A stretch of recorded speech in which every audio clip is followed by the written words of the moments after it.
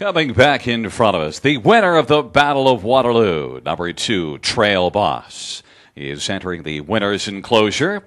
Trail Boss, a 2-year-old Apache's Fame Bay colt.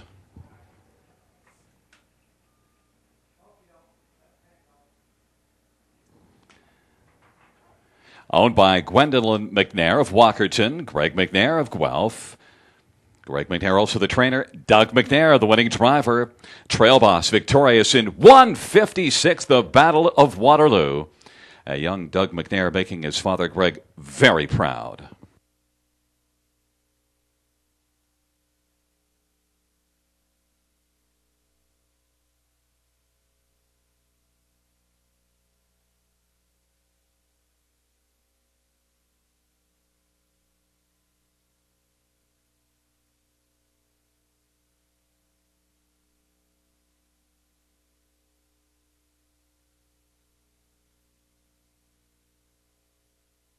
Your unofficial top 4 to 845.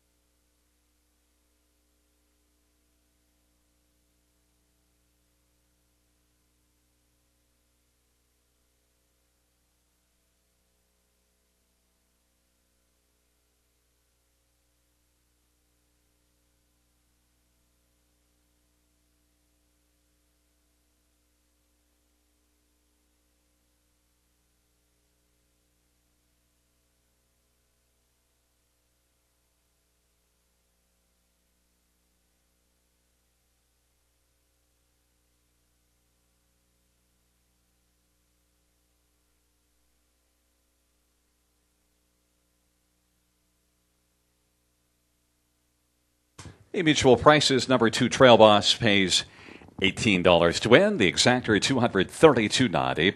The tractor, $2,588.10. The superfecta pays on a $1 ticket, $21,968.80.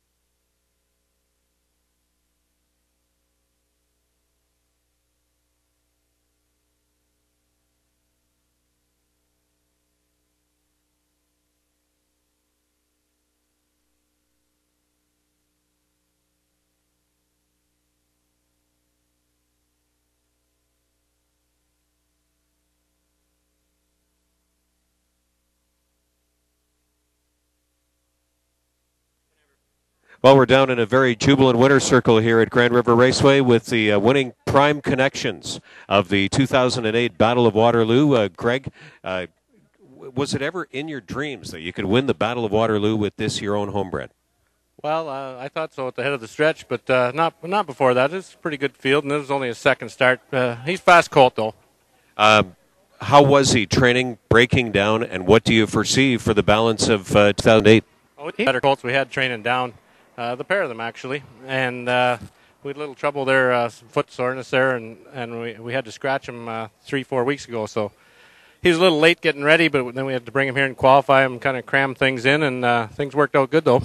I'll tell you, we've had 48 hours in Ontario, which reaffirms this Walkerton angle. We had the Fritz's win up at Hanover in the Dream of Glory Saturday night. Now Greg McNair in the Battle of Waterloo. So much great horsemanship from your home area. Well, I don't know. Yeah, they do all right up around there. Thanks a lot, Greg. Let's call in Dougie from the driver's seat view. Was it the instructions of Dad to go first up? Was that in the game plan as you went to the gate, or were you just getting a sense and feel of things after they got lined up? I seen Trev at the front there, so I thought if I come out of me, get a third quarter breather a little bit. And then down the backside, mine going right on by him, so I just kept driving him. And he got a little lost, and I got by him, but he won the race, so that's all there's to say. That's all there is to say. Last week, you gave him a super conservative, great drive that he seemed to need, that kind of trip, to just close along the inside and bring him up in prime shape and braveness for this final.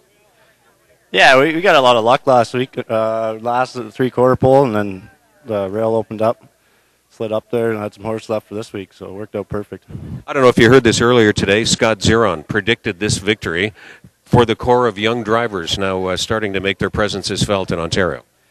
I heard he mentioned he's hoping I was going to win it, and he was right anyways. Would you like to press on now? And I know this is going to vault you forward as a sought-out catch driver. What do you see that this win will do for you, first of all, for 2008 and in the years ahead? Well, it definitely isn't going to hurt me, really, but I'm not planning on going to the A circuit right away. Nothing heavy, but yeah, it won't hurt me for sure. Yeah. Well, this is a big one and a big career breakthrough. Congratulations, fellas. Thank you very much, Team McNair, winning the 2008 Battle of Waterloo. We still have lots to go. We have the Drivers' Bouncy Pony Stakes and 2 more big races, all on Industry Day 2008. We'll go back up top with Gary Guy. Gary? Here is your 9th race. Order finish. Western Heart was 9th. Trail Boss the winner. Garrick Seals to 8th. Silver Sunset 3rd. Dayline Artist 4th. Rescue Plan 7th. Go West Lucky Cam 6th. Josh Shielster 2nd. Meadowland Gleno 5th. In review from the top in the Battle of Waterloo, it's a 9-1-8, 3-4-7, 6-2, scratch 5.